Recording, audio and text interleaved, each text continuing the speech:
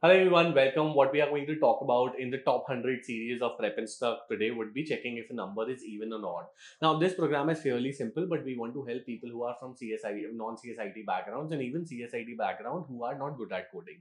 So, first and foremost, even before writing the course, the most important thing for us to understand is how do we decide that if a number is even or odd in general mathematical terms, right? So, what we do is, so for example, 21 we decide that 21 is, or for example, let's say 30. 30 is even. The reason being that when we divide this 30 by 2, we get remainder as 0.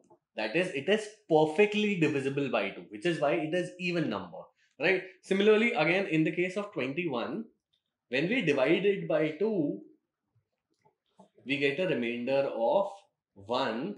That is, it is not perfectly divisible, so which is why this is odd. Now obviously there are two conditions: either the remainder left would be either 0 or it would be 1 when we are dividing by 2. So these are two scenarios. Now obviously what we are doing here is we are dividing 21 by 2, and then let's say it says for example 10, and here it is 20, so 1 is a remainder. Right, so this is what we are doing. But how do we write the same thing in the case of coding? So we write the same thing as, so let's say if we create a variable, for example, int num, and we give it a value, so for example, 30.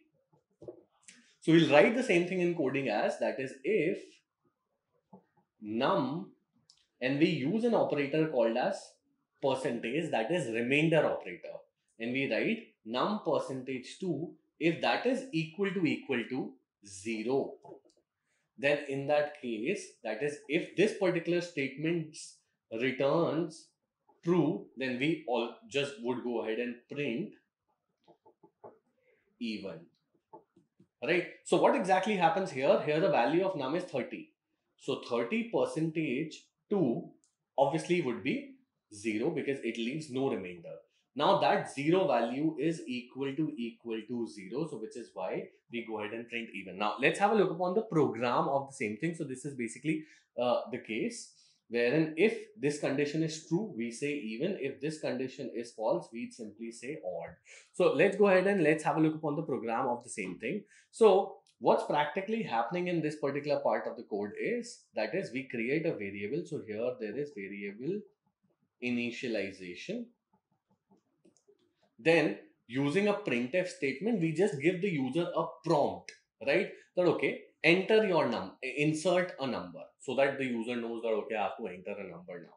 Now obviously, let's say if the user has entered 21, so in that case, we'll be using a scanf statement since it's an integer type here, so which is why we are using percentage %d.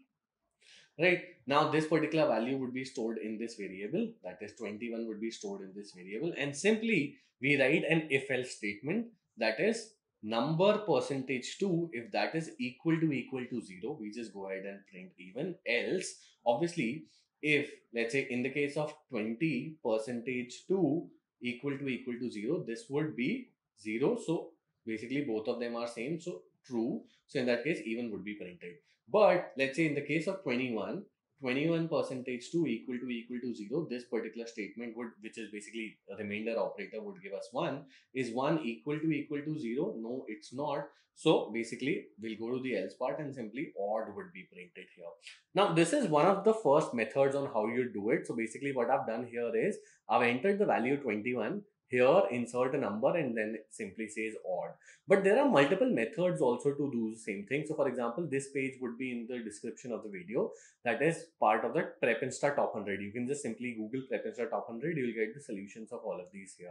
So when you go to the C page, obviously we've mentioned the whole program here, but there are multiple other ways on how you can solve it as well, which I'll not be discussing in this particular video. Now, here you can use something called as a ternary operator. Now you can basically, what ternary operator does is it reduces down whole of these 4 lines into just one single line. That is what ternary operator does.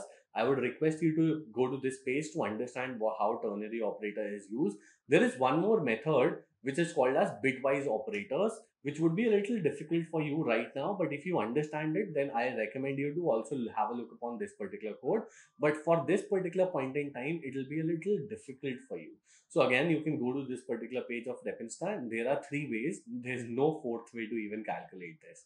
So that's pretty much about it. I'll see you up ahead in the next video. So we just launched Repinsta Prime subscription, which is like 150 plus courses under one subscription. So it has courses like C, C++, Java, Python, artificial intelligence, machine learning, cybersecurity, data structures, competitive coding, even company specific courses like TCS, NQT, Infosys, TCS Digital, Amazon, etc. The link is in the description of the video. Go check that out. I'm sure that you'll love that.